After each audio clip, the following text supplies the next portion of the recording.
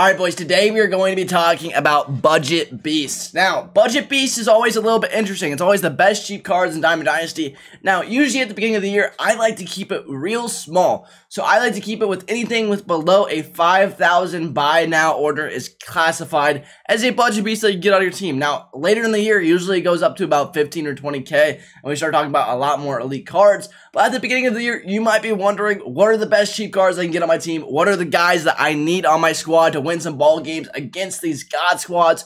What are the gold players that are going to get it done? And these are the guys that I use, and I vouch for every single one of these cards. I'm either picking them because they have an absolutely just gross swing or a pitch mix. Their contact and power numbers are really good. Their inside edges are always up. Guys like Jesse Winker make this list. That is an absolute platoon guy. So these are always kind of the wild cards that are going to be just as good as a lot of diamonds. A lot of the cards in this video hit bombs but don't field well, and if you're a guy who doesn't care about fielding, honestly, they're not that much different than a lot of these diamond cards, especially Yordan Alvarez. Man, I still think that he has one of the most crisp swings in the game, and it's crazy how similar his stats are to like 88 and 90s, man. Yordan Alvarez is an elite guy, so we're going to be going over the best cards in today's video. If you like this video usually does well every year.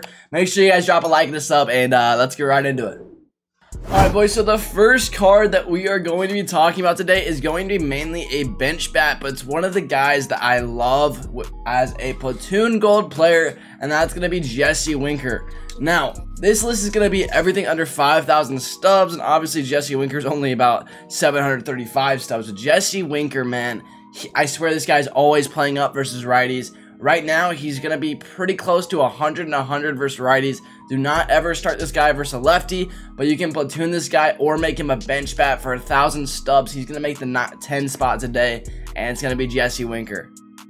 At the number 9 spot today, we're going to have a value gold pitcher, and it's going to be Freddie Peralta, man. I love Freddie Peralta. I think he's a really good card. I have him in my starting rotation right now as a budget beast, and he is an absolute animal. You can get him for about 2,000 stubs on the market, and he's really good. At the number 8 spot today, I'm actually going to have a little bit, I know you guys probably expected him to be a little bit higher, but it's going to be Christian Yelich, man. This guy is absolutely amazing, and what I'll say about Yelly is he's got just one of those juicy swings, and like right now, whenever he's playing up versus righties, this card is elite. I put him in center because he's got 72 speed, and it's the beginning of the year. I don't really care about fielding, but we're just going to have a lineup that absolutely rakes. Christian Yelich makes the 8 spot. This guy is amazing. At the number 7 spot today, we actually have Cedric Mullins. Now, this guy barely gets it at 4,800 stubs. Obviously, he's the top Orioles card. But the thing about Cedric is he's really 5'2" with a really good kind of skill set. He is going to hit both sides pretty well, and he's going to play pretty decent defense out there for center field. He's got 77 speed out there, too, so it's not bad at all.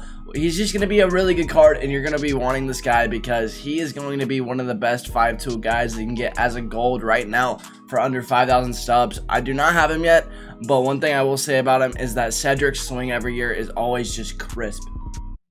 At the number 6 spot today, we got Lance Lynn, man. Lance Lynn is a really good pitching card for under 2,000 stubs right now. You can get him for 1,200, and the thing about Lance Lynn that makes him so good is the 86 hits per 9 compared with the cutter-sinker combo is absolutely disgusting. At the number 5 spot today, man, I wanted to put him a little bit higher, but we got Big Meat Pete, man. Big Meat Pete so far, dude. Obviously, very small sample size. I haven't played that much ranked yet. He's hitting 430 for me, man. This guy is an absolute dog. And on those low tiers of ranked seasons, this guy is an absolute madman. You put him at first base, he's going to hit bombs, and he's elite, man. Especially right now with the plus 13 on the inside edge. He is max power versus lefties right now. So I'll pick up Pete Alonso. This guy's elite, and you can get him for under 1,900 subs.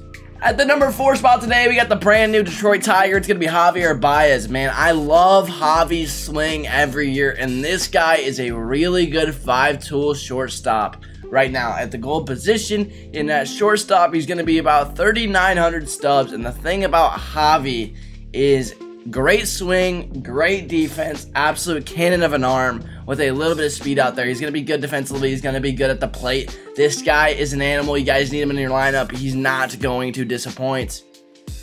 At the number 3 spot today, we have our first non-live series guy. It's going to be Hunter Renfroe.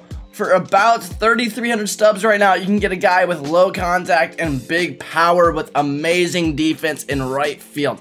Now, you might be wondering, why am I recommending a guy with 39 and 54 contact? Now, the reason I'm recommending him is because the guy flat out rakes. I only have 15 at-bats to him, obviously. We're at 400. The guy has a great swing, big power. He hits tanks, man. He hits tanks. You guys need to get this card. He's an animal. He's a dog. You guys are going to love him. And he's in right field. You know, he's going to be a lockdown defensively. And not only that, but this dude is just... big power numbers beginning of the year. Hunter Renfroe, number 3.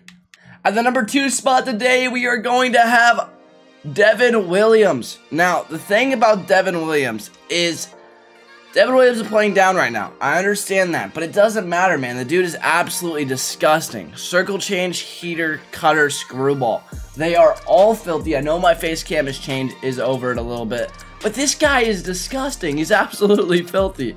And you need this guy in your bullpen because he is going to clamp and lock down in the late innings of the ball game, man. This dude is so good. And at the number 1 spot, dude, it's your schlong, man. Yordan Alvarez is an animal. Every single year, this guy is a dog. He is playing up right now versus righties. He is one of the best hitting cards in the game. Even if you do not have him in your starting lineup, maybe you're like, I hate his defense. Yes, it sucks, but the guy just hits, man. I don't know what to say, but Yordan Alvarez's swing is as juicy and as crisp as ever, and this guy is going to be one of my budget players for a very, very long time.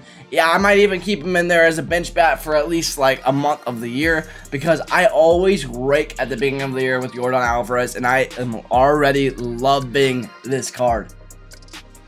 Alright, boys, I hope that you guys enjoyed the first episode of Budget Beasts, and I'm going to keep on updating the series. Usually I do about one every other week, so be looking forward to that. If you want to see more type of videos like this, make sure you guys hit that sub button down there and that like button as well, as it helps it go out to more people. So thank you guys so much. Have a great rest of your day. I'll talk to you boys later, and peace.